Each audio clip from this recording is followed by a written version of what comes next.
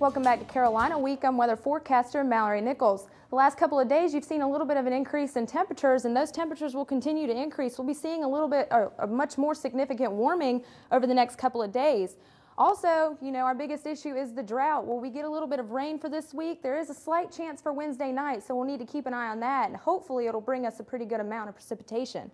We'll take a look out later in the tropics to see if there's any kind of activity going on out there. We are still in hurricane season, so we'll take a look to see if anything's going to help us out there with the drought system. If we go to the satellite and radar, you'll see that we do have a little bit of a cloud cover over Raleigh right now, and we do have a little bit of a system up north to us that brought us a few showers this morning and a little bit of sprinkles all out throughout the day. So that's moving up to the north of us, but not affecting us too much. If we take a closer look, you'll see that we do have a little bit of cloud covers, a little bit of that precipitation is moving down into our area, but majority of North Carolina is pretty clear for the most part. Take a look at the surface map. We're in a high pressure system right now, bringing us those warmer temperatures. Do want to take a look back a little bit to the east to see there is a cold front heading our way and a little bit of a warm up north that will start to extend down, bringing us a little bit of those showers on Wednesday night. And then if we take a look at the Tuesday surface map, you'll see that warm pressure or that warm front has moved off the coast. We do have a little bit of the low pressure out back that we're going to have to continue to watch as it moves east towards us.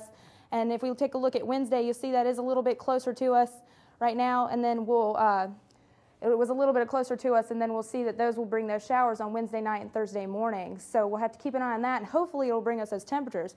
Take a look out in the tropics. You'll see there is some cloud cover right here out to the west or the east of us. Not much going on. It is hurricane season, so it's pretty abnormal for us not to be seeing anything, and we kind of hope that not a hurricane will hit us, but some precipitation would hit us. Take a look at the 4-day forecast. You'll see Tuesday and Wednesday we do have some sunny skies, and Thursday we do see a little bit of that chance of rain. There's about a 30% chance, so we'll keep an eye on that for Thursday morning. And then Friday we have sunny skies as well. If we take a look at the temperatures, you'll see it's going to increase on Tuesday and Wednesday, and then Thursday we're going to start to see a little bit of decrease with those low temperatures decreasing as well. So hopefully we'll see a little bit of that rain on Thursday or Wednesday night and Thursday morning. So and we definitely need the rain. We really do. Sure do. Yeah. Mallory, thanks. Thanks. Thanks to Animal Shelter Appreciation Week, almost 40 animals have new homes. But there are still many animals that need a new home, like this week's featured pet.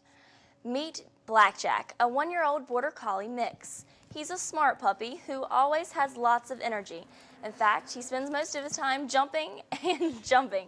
He came to the shelter about a month ago, and now he's looking to be someone's favorite companion. For more information about how you can adapt Blackjack or any of the other animals at the shelter, go to our website at carolinaweek.org. And now we're joined with Mark Alexic with our sports update. Mark, what a disappointing game on Saturday. That's all I have to say. Disappointing has been kind of a recurring word this season, but definitely the case on Saturday. And coming up in sports, the football team helped the Wolfpack's win streak, and this time, good Carolina defense was not enough. We'll bring you the story from Carter Finley.